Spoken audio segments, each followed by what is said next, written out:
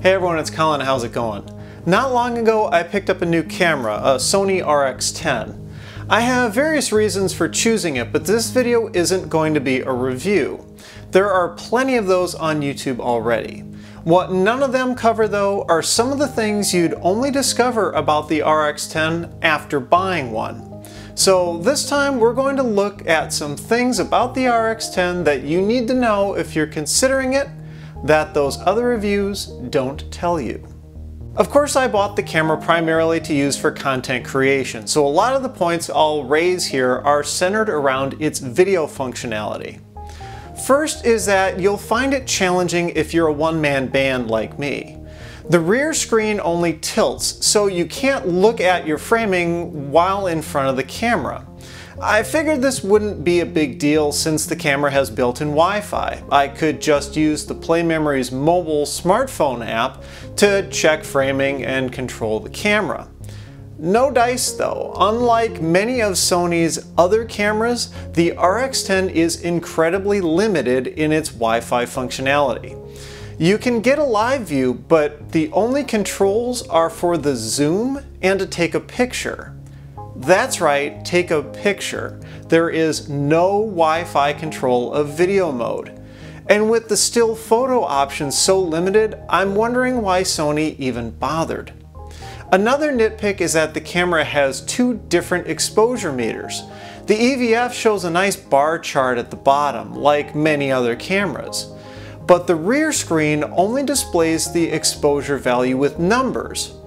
Sure, both of them really convey the same information, but it's a lot faster and more intuitive to judge your exposure based on how close to center the little arrow is.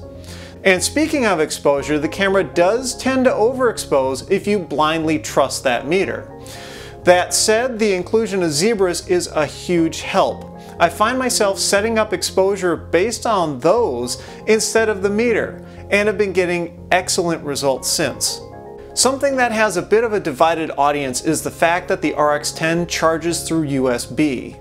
It doesn't include a dedicated battery charger in the box, just a USB cable and AC adapter. I happen to like this feature because it means I don't need to pack any extra stuff. When I travel, I'm bringing a USB charger anyway, so why not just use that for my camera as well? The bummer is that you can't power the camera through USB. If you turn it on with the cable attached, it always thinks it's connected to a computer and goes into data transfer mode.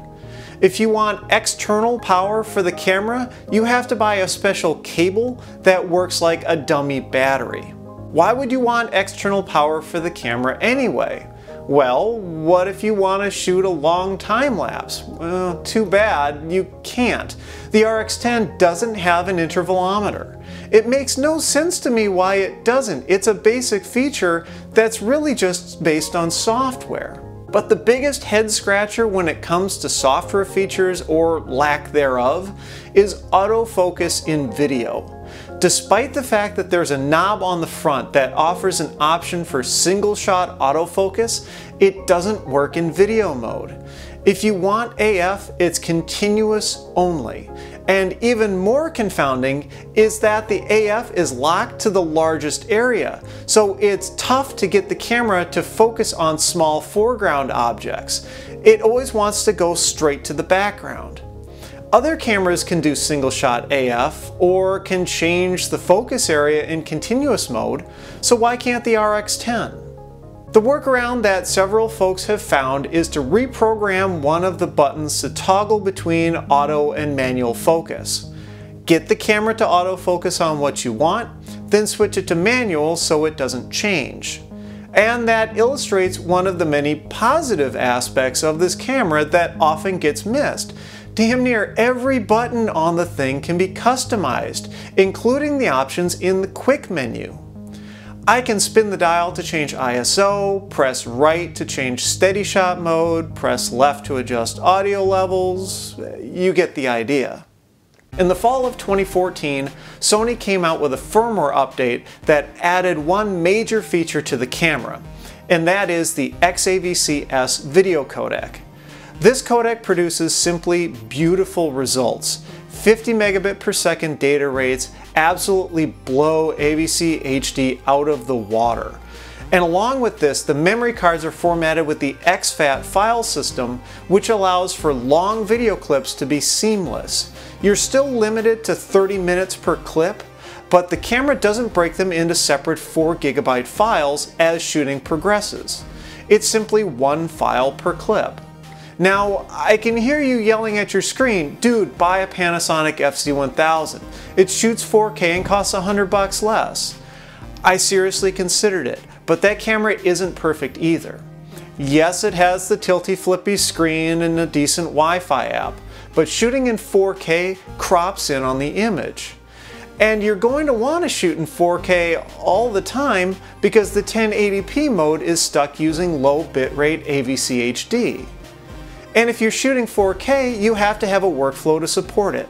Not all editing software can handle those files yet. It has a longer zoom than the RX10, but it's variable from f2.8 to f4. There's also no built-in ND filter, which I've actually found invaluable in the RX10. And while it seems like a minor thing, the tripod thread on the FZ-1000 isn't centered with the lens. It's off to the side, and if you have a quick release plate on there, it blocks the door for the battery and memory card. My camera is on a tripod 90% of the time, so the prospect of removing the quick release plate just to change the battery is really unappealing. I know I've given the RX10 a lot of criticism in this video, but in no way do I think it's a bad camera. In fact, it's the opposite. The RX10 is fantastic and well worth its asking price, especially after the firmware update to add XAVC-S. The quality it offers is simply awesome for the money. Despite all of my gripes and nitpicks, I just can't help but love this camera.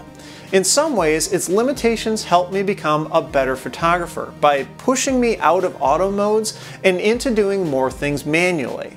I get to participate more in the creation of my content rather than just pressing record.